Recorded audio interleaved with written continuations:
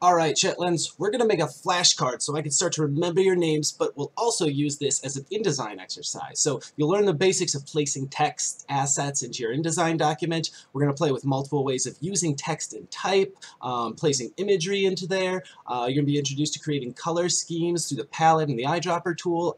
We'll play with rulers a little bit, and finally export to PDF and JPEG. So you're going to make something a little bit similar to this, and I'm going to go through this right now with y'all.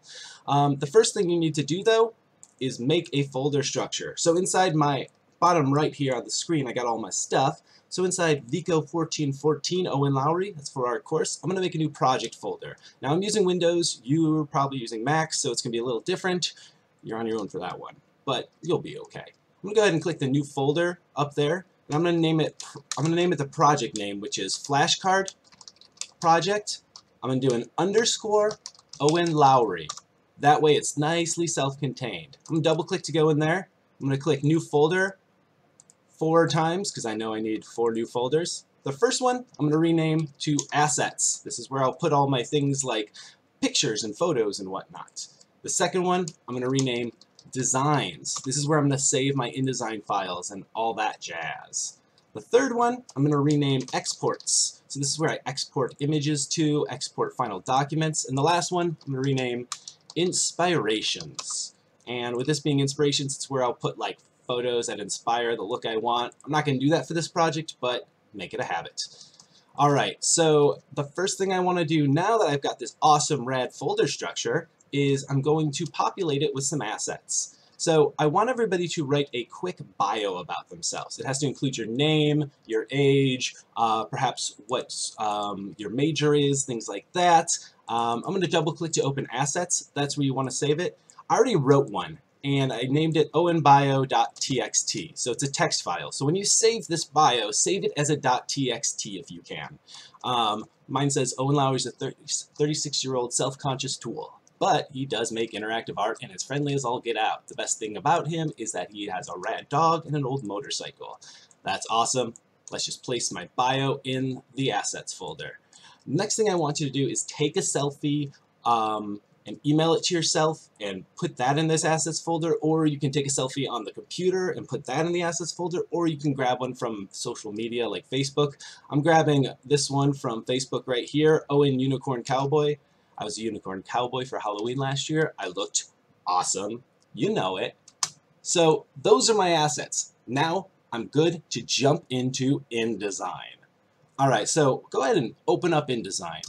At the open window, which might look a little different than yours, you want to create a new document. So I'm going to click Create New here, or you can go to File, New, Document. Those both work. You'll get this new document dialog box. Now I'm going to go ahead and go over to Print setting. Up top here, there's Print, Web, and Mobile. If I click Print, you'll see we have letter, legal, tabloid, or I can hit View All Presets. Letter half is what I want. So I'm going to click on that. That's half of the normal page size. Over here, I'm going to change the units on the right side here from picas to inches. 5.5 by 8.5. Good, but I'm going to change the orientation to landscape so it's more of a sideways, and I'm going to uncheck facing pages. Up here for Untitled 1, I'm going to rename this. I'm going to name it Owen Lowry Flashcard. Cool. So now I can just go ahead and click Create. I have my document up here in InDesign. We can see we're using inches, and that all looks good. So now what I want to do is create frames. You'll understand why. One of the actual strengths of InDesign is that you can place things out and you can actually use concepts of design like contrast, repetition, proximity, size, and scale. And you can do that starting by creating frames. So I know this is going to be a flashcard where I have my image, I have some text, I have my name, I have some color palettes. So over here, you can see we got this little like rectangle frame tool. It looks like a little envelope. I'm going to click on that. First thing I want to do is click and drag a big box. You can do this on either side. It's cool. You'll see that my guides kind of try to like pull me into sections. That's good. There's my first frame. So now I'm just kind of planning out how I want things to look. I'm not actually building it much content. I'm just planning it out. I want to make a second box where my actual bio is going to go. So I'm going to kind of come right here, click and drag, and that's where my bio will go. All right, that looks pretty good.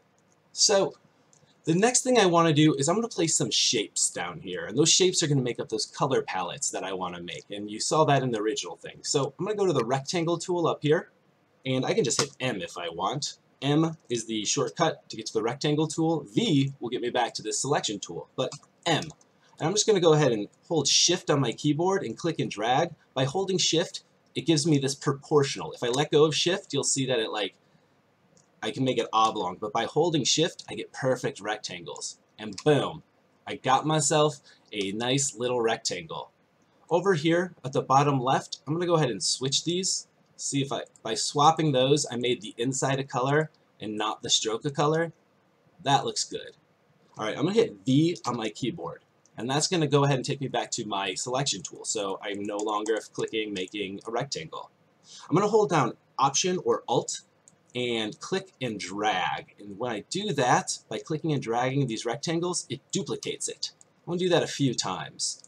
I want to have 5 rectangles. I'll have to adjust the size of these in a little bit, but let's not worry about that yet. And just so you can tell, if we click up here at the top right, you see this layers window?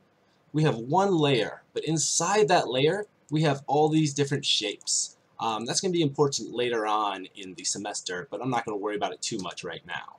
Now, like I said, these are all a bit too big because I want to keep them inside the bleed area, which is this little line here. So I'm just going to click make sure I have V on my keyboard to select my selection tool, click and drag, and that selects them all. I can then kind of go over to the corner here where I get that little double line, and I'm going to hold down Shift to do it proportionally again, and I can change the size of them all to kind of, and I'm just going to go ahead and let it until it clicks on with that bounding box. The snaps are nice, right? And let go. All right. One thing I want to do with these is I want to align them. I want to make them actually proportional. So I'm going to go ahead and click and drag and select these all again. If you look up top here, there's a lot of different settings up here. Like you can align things by top, bottom, middle. But over here, you can change their distribution. And by, whoops, I did it too early. So let me go ahead and just do it like, I'll just mess these up a little so you can see. Let's click and drag. I'm going to go up and I'm going to align them by their center. Nice. And then I'm going to distribute them right there. They all look really good. Rock and roll. Let's move that up a little bit. All right, here's something I haven't done, which is bad. I haven't saved yet, so I'm going to do File, Save. I should have done this before I even started stuff. So let's go into I'm going to navigate to, it's on my desktop actually, to Desktop. Oh, I've got too much stuff. FlashCard project, Owen Lowry, Designs. This is where I'm going to save it. Owen Lowry, FlashCard, InDesign. And I'm going to go ahead and click Save. So now I have it saved, and now a bunch of times I'm going to hit like Control Save or Command Save on Mac when I'm doing things. All right, let's get to placing images. I'm going to go ahead and select this first bounding box, the big old one. This is where we want to put our picture. Now, instead of dragging a picture in or anything like that, I'm going to place an image. So I'm going to go to File, Place. You can hit Control or Command D to do that as well. Now, I need to find my actual image, and if I go back to my desktop, so many folders, FlashCard project, Assets, here's my image, Owen Lowry, Unicorn Cowboy. I'll click Open, and it automatically places that in there. Now, the size is a little bit different, so if I go ahead and kind of hover over, you'll see that there's this middle circle, and I get that grab tool there, and I can kind of actually take this, whoops, Command Z, I didn't edit undo, but I can do this to like change the alignment of this center thing. I can also double click. Let me click off and double click. You'll notice that I accidentally at a point grabbed the outside of that area and moved the whole text frame. Command Z again. I don't want to do that. You have two options. You can select text frames, or sorry, just frames in general, which are those bounding boxes, or you can select this little guy here with this circle and hand tool, and you can move what's inside of it. But be careful doing that, because obviously I keep accidentally doing both.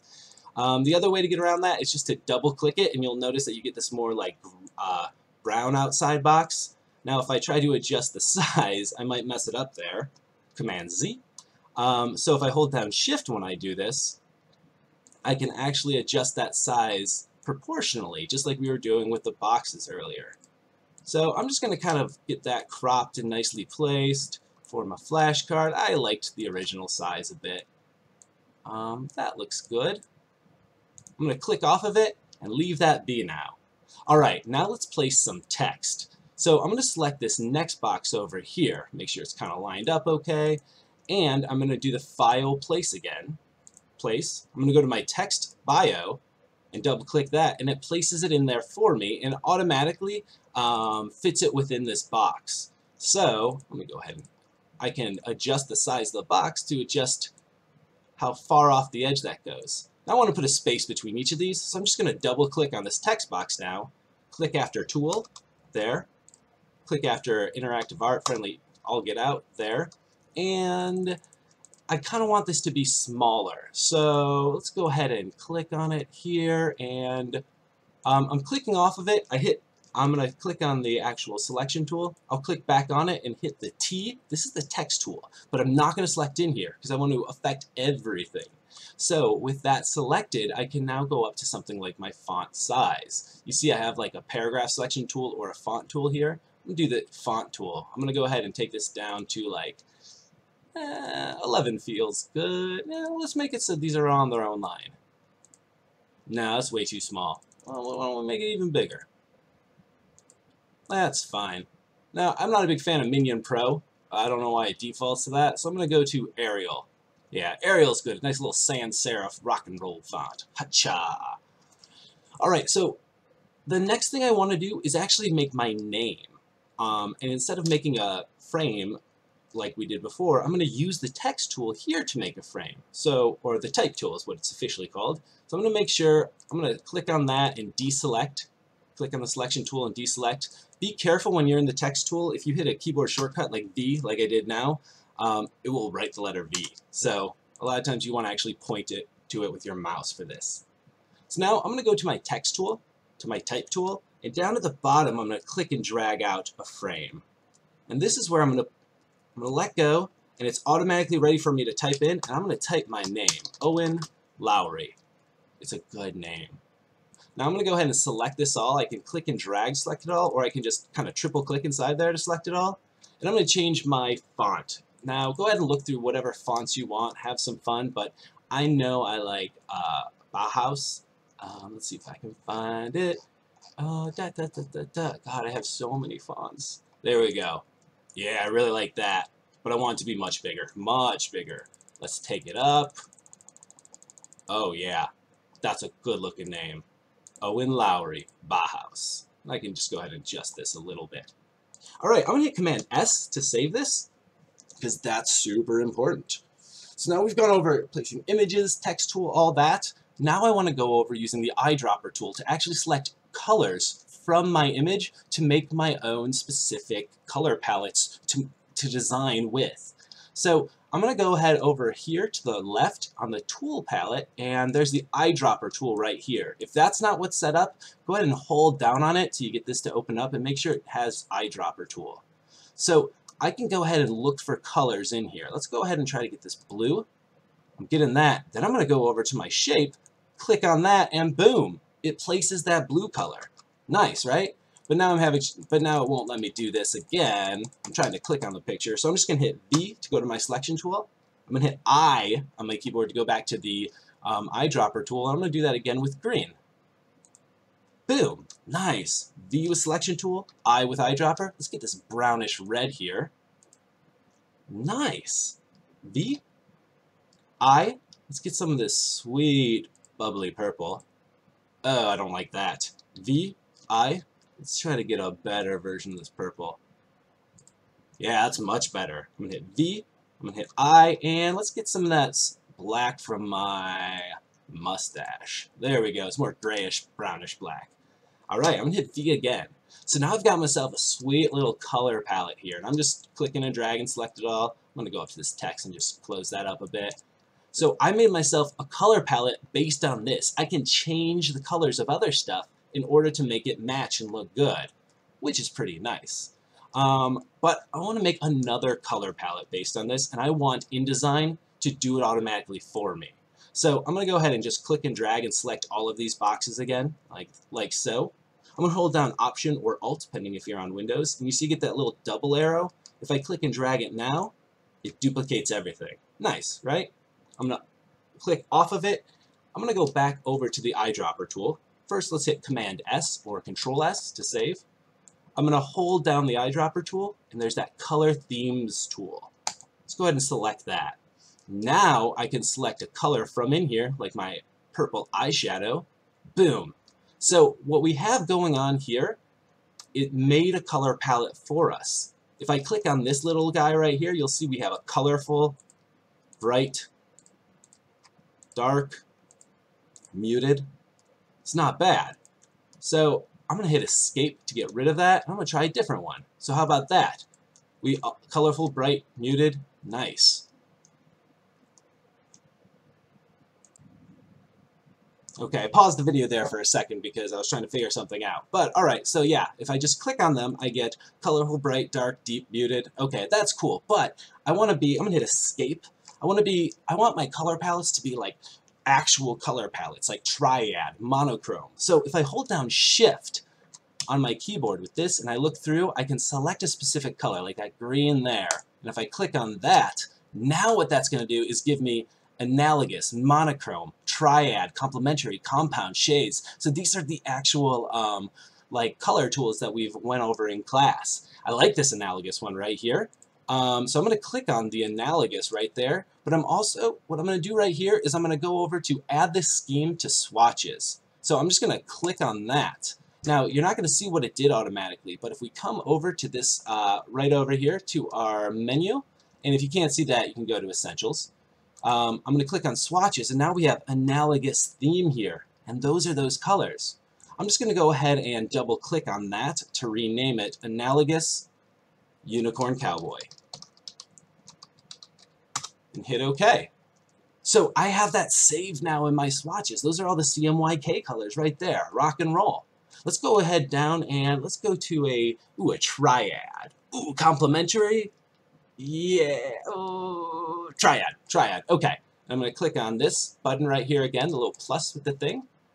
And this is triad theme. I'm going to name this triad unicorn cowboy. It's pretty great. I'm going to hit Escape again, and I'm going to hit V to go back to my selection tool. Now this is going to be a much easier way to change these colors. So let's go ahead and move down my name here. I'm going to go ahead and click and select all of these and click Shift to make this a little smaller. Looks good. I'm going to click and drag to select all this. I'm going to hold down Alt or Option so I can duplicate it. I'm going to make two more color palettes. So I'm going to make the analogous and the triad one. So I'm going to select this first rectangle, and under this analogous thing, under my swatches, I'll click on that, and I got it. I'm going to go to this one. And I'm just going through and clicking each rectangle, then clicking the color inside my swatch palette, and it automatically changes it. So now I have this custom one, I have this analogous one, and let's go ahead and do this with the triad. Now I've got this sweet, awesome, totally rad-tastic triad one going on. So I have different color palettes I can choose from, and it's really great. I'm going to close up this swatches. I'm going to hit Command S to save everything, and now I'm going to go through and let's go ahead and make some guides to line things up to. Let's say everything's, I'm just going to kind of move things around a little bit and not line them up. Alright, so let's say this is how it is. It's looking all messy, right? Well, if you use the rulers, we have our rulers up here. If you're not seeing them, hit Control R or Command R to toggle them on or off. This is how we make guides. I'm going to go ahead and hover my mouse over the ruler, and I'm going to click and drag, and that lets me create a guide. I'm going to go ahead and put this guide right about there. So this is going to be my top guide, where I line up the top of things to. So I can just click on my different things, and you'll see that it kind of snaps to the guide. If it's not snapping, you can go to View, where is it? Guides and Grids, and make sure you have Snap to Guides on there. So that's snapping there. Nice. Now I also want to make a guide to line everything up here to the left. So I'm going to do that. Click. Whoops. I'm going into the, hold on. If you hold down the space bar, you can move around your actual canvas, which is pretty cool. But I'm going to go into the ruler here. I'm going to click over, and I'm going to go ahead and bring this over so it's lined up with my text here. So now I have the second guy, and they're these light blue bad boys. So this one, make sure it's lined up to that. I'll go ahead and click and drag around these, line that up, click and drag around these, line that up, click and drag around these. Make sure that's snapped to guide. Alright, and this Owen Lowry here, I can make sure that snaps to guide. So there we go. Now these are all, my color palettes are a bit too big, so I'm just going to click and drag on those to select them all. Go to the end here so I can scale them, hold down Shift, make them a little bit smaller because I don't need huge color palettes. Click off, and I'm going to bring the Owen Lowry so it's right there. And I want to line the Owen Lowry up at the bottom of my image, so I'm going to click on the ruler here, bring it down, make a new guide at that bottom of the image, and I'll go ahead and bring my text down there. Now you'll notice it doesn't exactly line up because it's lining up at the bounding box, not the text. So sometimes you just kind of have to eyeball it a little bit and hope for the best. And there, I did that, and it comes really close, but I'm going to go ahead and just notch it down 1 pixel by hitting the down arrow with my keyboard. Alright, I'm going to select all these. I'm going to bring them down. I might distribute them a little bit more. Let me go ahead and click and select these. See this distribute up here? Oh, that's not what I meant to do. I have fun, don't I? Don't I? Command Z. Command Z. Okay. We're just going to not mess with that for a second because I haven't practiced it and I'm not as familiar as I should be. Alright, so here I am, Command S. I've got my flashcard almost perfect, but I want to play with the colors. I have color palettes here. I have color things I can do. So I'm going to start with Owen Lowry up here. I'm just going to go ahead and double click on this text, drag and select. Now I'm going to go ahead and hit the eyedropper tool. Whoa! Where is that? Let's go back to eyedropper. There we go. And that's not what I wanted to do. I'm going to hit text again. There we go. I'm going to select the text. I'm going to go up top here where we see the text things. And where is the color of the text? Right here. So this color of the text right here, I can go ahead and click on this and then kind of scroll down and go to my different, like my analogous, and make it that color there. So that shows my color palettes by clicking on there. If I click on here, you'll see Owen Lowry, it's in that color. Let's go ahead and just click and select the rest of this text. And I'm going to hit I. Let's go. Oh, not hit I. I'm going to hit the I. Now, all right, good. Now, all right, this is working. So I'm double clicking in here. Click and drag to select the rest of this text. If I click the eyedropper tool, I can go ahead and look in here and find something. I was using my analogous, so I might use green. Look at that. It is not what I wanted from it. What happened was, let me go ahead and click and drag. You'll notice that it gave it an outline color as well, which I didn't want. So I'm going to click and drag that, and up here at this stroke, I'm just going to click None. So now if I click off of it, you'll notice it's back to green and it's looking good, except for that I, which I need to fix. Click on here, click None. Owen Lowry is a 36-year-old self-conscious tool. Alright, let's go down to my name, and I'm just going to kind of do that same thing. There. Yeah. But I don't want these outlines. See, all these have the stroke on them. I didn't want a stroke. So I'm going to take care of these all at once. I'm going to click and drag around these to avoid the stroke being there. And now I'm going to go to where we see this stroke right here, and I'm going to click None. I'm going to deselect it. Alright, so now let's do this again where I select the O and Owen, select my eyedropper, click on it. If I click off of it, there's no stroke on there. It's perfect. I can do this again. Click the eyedropper like that. Now this isn't the fastest way of doing this, it's just a kind of convenient way that I found to do it. If you want to go a little faster, you can just go ahead and click on the different things, go into here. Not using the analogous, I'm using the triad. So I'll click on the third one, looks pretty good. An even faster way, I'm just selecting the N. I'm going to go to my swatches, and now I can just come back to the triad. Boom. Here. Come down to the triad, Boom. And I'm just using this same triad color from my name to change all the different letters of it to the different colors. Boom. Boom. Now you don't have to do this. This is just me doing it because I want to look magical. All right. And if I select there, this is my awesome flashcard. Command S to save it. Now the last thing I want you to do is to export this to, I mean, go ahead and futz with it, have fun, but I want you to end by, you know, I don't like this color text for the Owen Lowry, so I'm just going to go ahead and select this, and you know what I'm going to do? I'm actually going to make it Arial from regular to bold up here. Yeah, and I want to make this Owen Lowry purple, so I'm going to select that, eyedropper tool, purple. That's where it's at. Command S. All right, so let's export these as something you can share. So let's say I wanted to export it for print. I'm going to go to File, I'm going to go to Export, or you can hit Control or Command E. Now I don't want to save it in my designs. I want to go back to my flashcard and save it into the Exports folder. I'm going to change this to, down here, Save File Type. I'm going to change it to, boop, boop, boop, boop, boop, boop, boop, boop, boop. Where's PDF? Adobe PDF, right there. Not interactive, just Adobe PDF print. I'll click on that, and I'm going to make it flashcard / print. So Owen Lowry flashcard print PDF. Save. Now this gives me a ton of options. I'm just going to worry about high quality print. Just change this to high quality print, hit export.